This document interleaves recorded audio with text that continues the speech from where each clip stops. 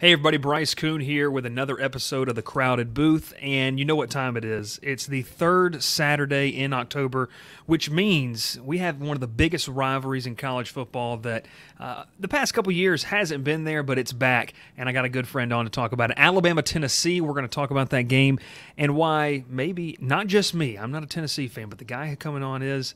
Tennessee maybe should be favored in this game. We'll talk all that and more on today's episode of The Crowded Booth. Pile in here and make yourself feel at home.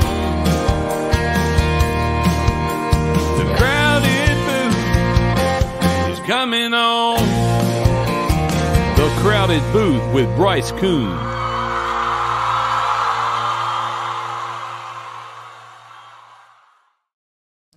Boom! It is Logan Whaley making his long-awaited. This is not your debut. It's return. We'll say it's return. been a while. It's been a while. Long hiatus. Long hiatus. We have Logan Whaley. Logan, first off, as we get introduced here, I want to let the people know kind of who you are. You are a diehard Tennessee football fan, but you also your day job is your lifelong hobby. No, let the people know where you are. I know you're out in God's country out there in Arkansas. Oh, yeah. I'm in Jonesboro, Arkansas, which is very, very northeast tip. I'm a sports anchor and reporter over there. So it feels weird calling it a day job because most of the job is like after the sun goes down, right? Because you're at pretty much every game possible. But no, I cover a lot of Arkansas State football in the Fun Belt, if you will.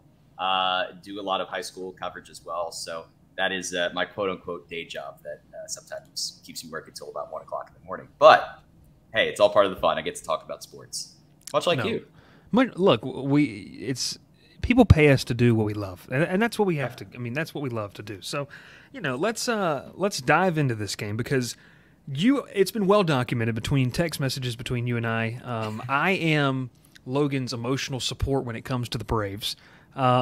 Just in general, not just the Braves. Like I need off the cliff. Ever since we sat down at Four Rivers Barbecue in the summer of 2019, I've become Logan's emotional crutch for sports and other things as well. So let's get to this in all seriousness because this is a big game, and I said it in the opening.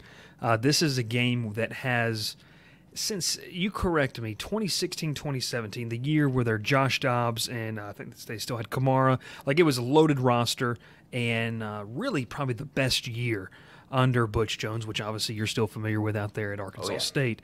And so the Tennessee fans that watch this just cringed and turned the video off or shut their phone off or turned the radio off. At the mention the mention of the champions of life. I'll say this. This game, for the first time in a couple years, it really has a lot of meaning.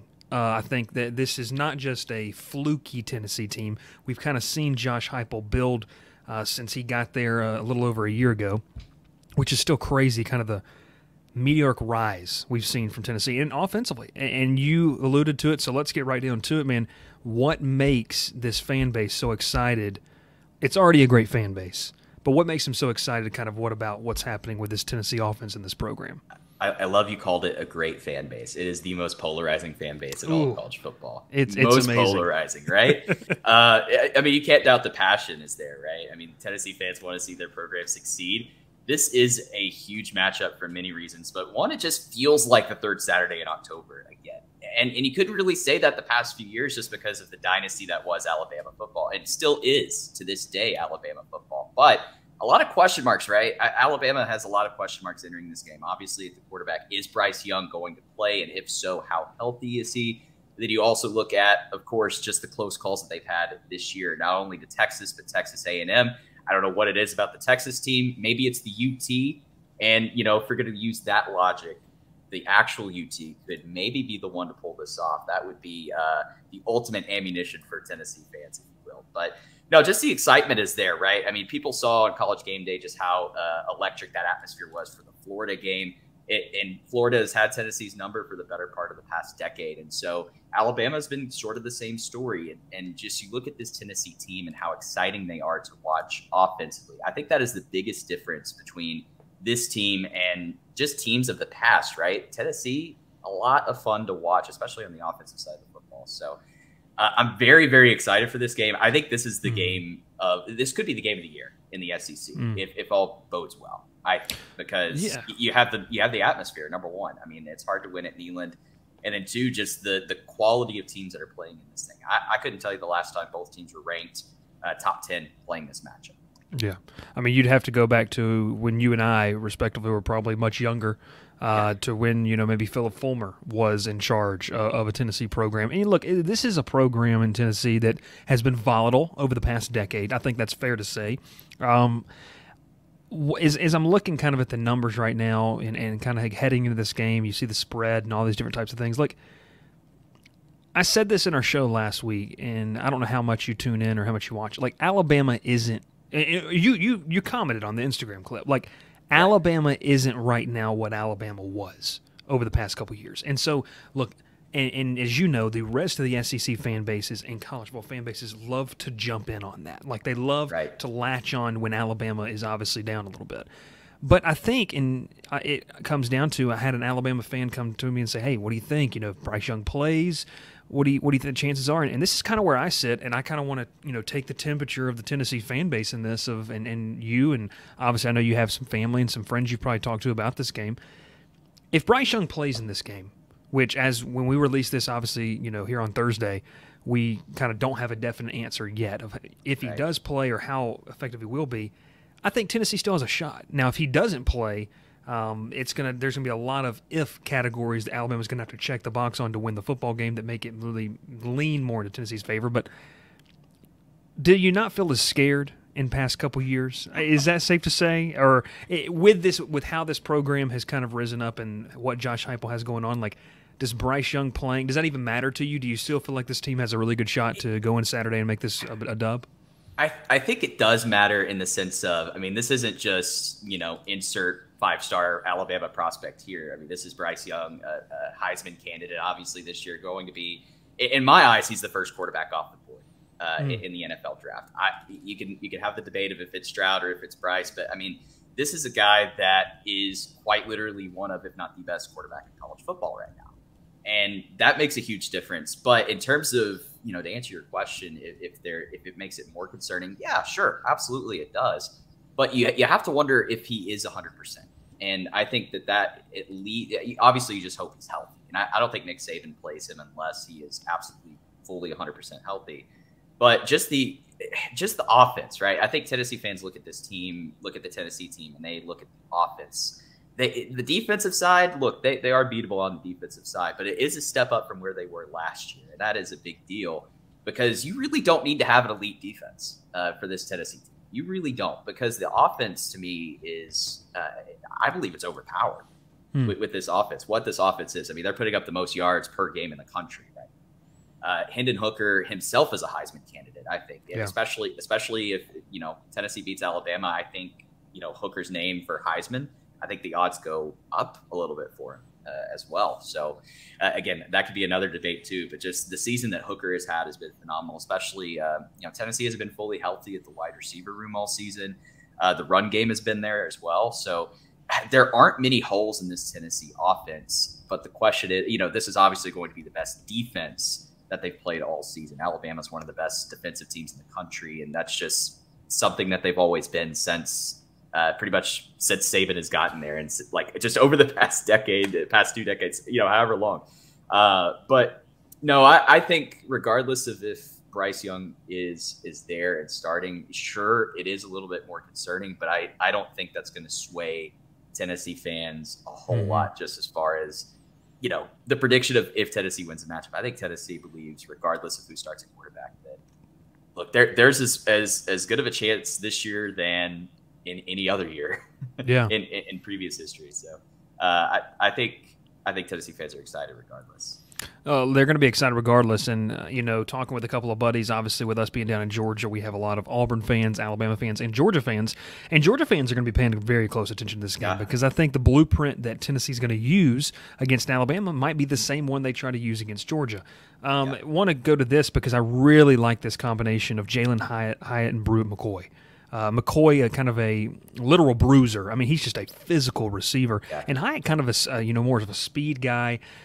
And Alabama's defensive backs have been they played less than desirable. And so I think when you combine an offense that is obviously, number one or top 5 at least in every single category there is to have, it's encouraging. Let's flip it, because this is the thing is, the catch is you don't have to have an elite defense nowadays in college football. It's great if you do, and obviously we saw last year what Georgia could do with their elite defense, and Alabama has had makings of an elite defense in the past. But if Tennessee could, very simply here, Logan, win the turnover margin, make 1 or 2 more plays, I could see this game really going in Tennessee's favor. What kind of matchup do you think? What is this Tennessee defense really up against, whether it's Milroe or Bryce Young? Well, again, you mentioned tempo. That's going to be the biggest key of the game, because this is a Tennessee team that is about as up-tempo as any team in the country.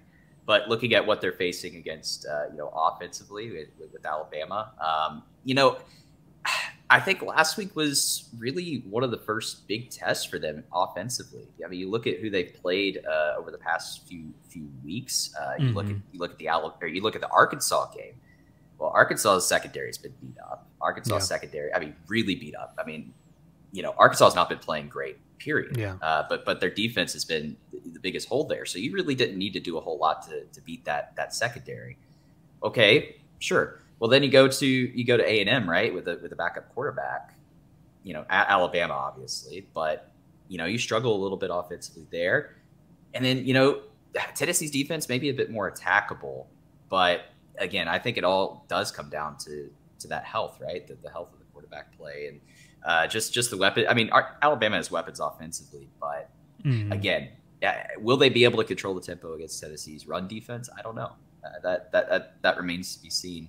But again, going to the offensive side of the football for Tennessee, they're going to put up, they're going to run as many plays as they can. They're going to go up tempo. They're going to try to put as many points on the board as possible. Just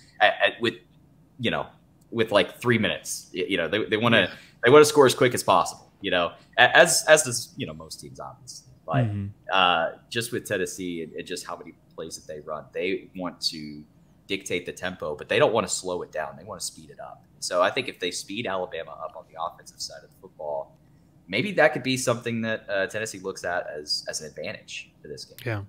Yeah, I love that. We'll take a quick break, and then I want to talk about the battle of the line of scrimmage, because that's a huge one here on the Crowded Booth. You're listening on radio. Make sure to hit that subscribe button and head over to the YouTube page as well. And we get to hear from our great friends at Rigged and Ready Fishing. And that is a great company, because, listen, I'm not a big fisherman whatsoever. You can ask my co-host Ralph that. He has had to undo too many lines and fix lures for me way too much. But look, Rigged and Ready is a fishing apparel brand for on and off the water. You can use code CrowdedBooth10 for 10% off your order at riggedandreadyfishing.com. And look, it's a great brand. It's a local brand here in our Columbus, Georgia area. 2 cousins out of Milledgeville and Columbus that have made this brand. And look, they not only have these fantastic hats, they've got some great stuff that you can use. Cold weather coming up, some great hoodies, some great long sleeve tees and comfort colors as well. Make sure to check their stuff out as well. But look, we're going to come back here, and I think it's really important because, Logan, we were talking about battle at the line of scrimmage. If Alabama doesn't have Bryce Young healthy, they're going to put in Jalen Milroe, who, he's going to be a good quarterback, in my opinion. He just hasn't. When you sit behind the guy who won the Heisman Trophy last year, you don't really need to play all that much. And there's a guy that I'm familiar with who obviously transferred in from Georgia Tech. Jahmyr Gibbs is that's one guy that I think Tennessee's going to have to circle the number. We can't let number 1 beat us. Like, if Bryce Young is not playing, we've got to contain Jahmyr Gibbs, because what he can do out of the backfield is a weapon in the passing game, what he can do obviously in the rush game as well. And I remember this, I was watching a preview of the LSU-Tennessee game, and LSU kind of felt like if they could have success, it was going to be challenging the secondary of Tennessee, which is not, it's not all SEC caliber, but it's average. You said it before. Does it worry you at all that Alabama may come out in a different defensive look and really try to expose some things for what Tennessee could do defensively? Because I don't think that you can just count on the fact of running Jahmyr Gibbs, running Jalen Milroe the entire game. You could establish that, but with how tempo this game, you're going to have to score points to match what Tennessee does. Absolutely. And I think that's what this game is going to come down to, right? Obviously, you talk about the battle up front of the line of scrimmage, and Alabama, their offensive line has been good, but not elite, honestly, this year. And honestly, you look at just, with Milroe, right? Someone brought up this point of just the rotational system at Alabama, right? Yeah. Like the turnover at quarterback has been insane, where you can't just assume, the backup's a scrub. Because someone mentioned that Mac Jones, right, in his first start, he had a couple pick sixes and whatnot, and he wound up having a pretty decent Alabama career. Yeah, pretty good. Pretty decent. So again, it's kind of hard to judge somebody off of their first start, but that being said, it is very clear, right, that Bryce Young is the guy. Yeah, he is the guy to worry about. So. Nick Saban, he's been around the block a little bit. I think that he, one of his biggest strengths is that he's able to, game plan around the talent that he has and makes it work. But, you have to wonder, will they be able to match that tempo? Will they be able to score at the pace that Tennessee is going to score? Now, granted, again, Alabama, I think, will be able to slow them down a little bit, but I don't know how effective it will be the entire game, because look, you get into the late stages of the game and Tennessee's running this up-tempo pace the entire game. That's going to wear a defense down. Alabama has the depth to deal with that, but you got to wonder, okay, how effective will that be? Mm-hmm. Yeah, no, I mean, I think that's a very valid question, because when you look at what Tennessee brings to the table offensively, like you said, they don't care about time of possession. Like that does not bother them. They say our goal is to score every time we touch the ball, and not field goals. Like, we want to put 6 on the board every single time. Can Alabama match that? It'll be interesting to see. Does Alabama, the same mistakes that they've made of shooting themselves in the foot? That's really why they could never run away with the game against A&M. If you looked at the box score of that game at halftime, you should say Alabama should be up by 1, 2, maybe 3 touchdowns. They just couldn't run away with it. Last question here for you, because I think this is a huge storyline that maybe is not being – maybe I'm putting too much stock in it. How do you feel about Josh Heupel's ability to manage a big-time game like this? Like, look, you go on the road, you've played Pitt, which is a tough environment to go play. You've beaten Florida, which is obviously a historical rivalry that's favored the Gators for the past, however many years. But this is a little bit different. I mean, game day is going to be there again. You know what's on the line. You know that if you win this, and this is huge too, if you win this game, maybe the Georgia game's not as a must-win anymore, because you could still get an outside look. If they, who knows? How do you feel like he's at his career to be able to manage a big-time game like this one at home? Yeah, that's a good question, right? This is, to me, one of the biggest games of his career so far, right? Because now this is year 2 for him, pretty much, of having his system there, having his guys in there, and you look at just I think everyone gives coaches a pass, the first year, for first couple years, but with the Tennessee team, and you and I both know Tennessee's fan base, not the there's no free pass, right? And to defend Butch Jones, right? And I'm gonna sidetrack you. You look at the Tennessee coaches over the past decade, and you look at the resumes, and like Butch Jones has had the most success, I would say, like since Fulmer, and that is wild to think about. That's wild to say, right? But Heupel has brought this program to what they haven't. Like Butch brought him to a certain point. Like Butch brought him back to a certain point, and then it all kind of fell apart there, right? And then you had the couple years there with Pruitt, which were just an absolute disaster. But Heupel has brought the excitement back in this program. But will he be able to manage a big time game like this? And honestly, I feel like the fact that he's at home, I think that helps him out a ton, because you have that Neyland environment. But going up against Saban, it's a tall task for any coach. But for somebody who coming from a school like UCF to Tennessee, this program so far hasn't faced him. I'm curious to see if this matchup this year, with the excitement there, I wonder if he will. I've got a feeling there may be a couple wrinkles to Tennessee's offense that maybe we haven't even seen yet. Yeah, which could be scary. Yeah, absolutely, it could be. So, that would be the biggest thing. And you're right. I mean, that's a storyline that will be one to watch out for, because just the inexperience, right? That's there, and Heupel's definitely this isn't his first go around at a big program, right? Yeah. And so that's going to be the big storyline to watch for, I think. Yeah, it'll be huge. I mean, look, every single game they always bring up, the Saban versus former assistants.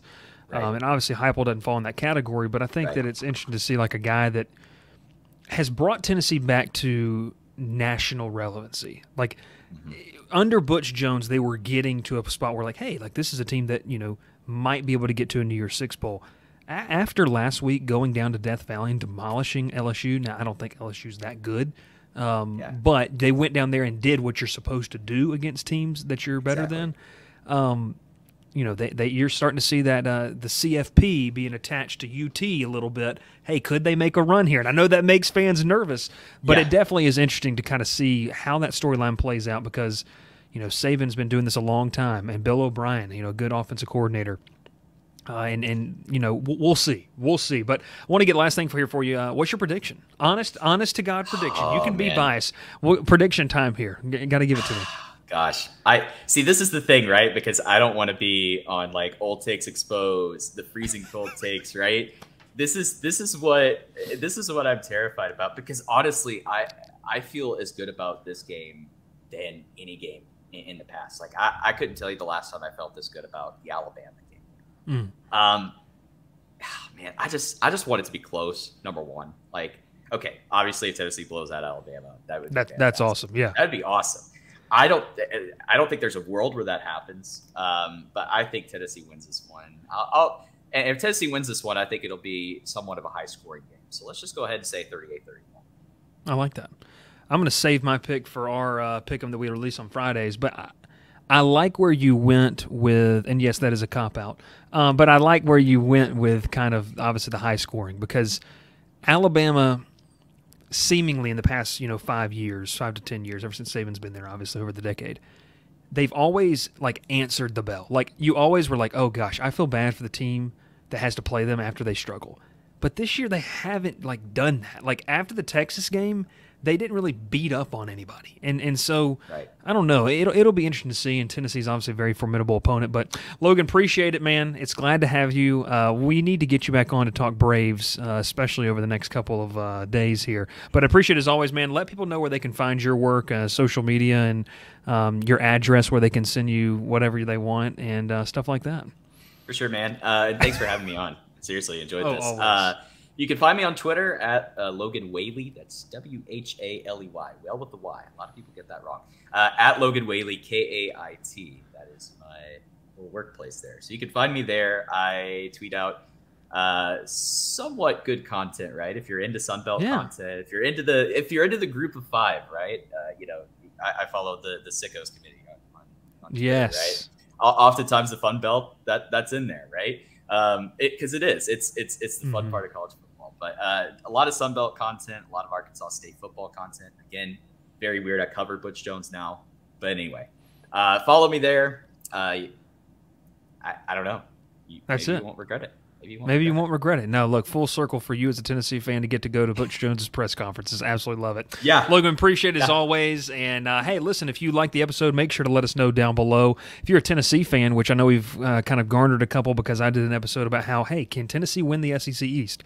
So we've got a nice little following of Tennessee fans, and they've showed up in the listens and mentions as well. So, hey, bring it on because, look, college football is better when Tennessee's better. It's one of the best fan bases in the country, and I think over the past year or two we're starting to see a little more parity in the SEC, which is a lot of fun. It's not just as top heavy as people may think it is, especially when you get down here into the SEC meat of the SEC schedule. So Logan, appreciate it, and we will catch you next time. Obviously, make sure to subscribe, hit the like button. If you listen on the radio, let the radio station know how much you love listening to us throughout East Alabama and West Georgia.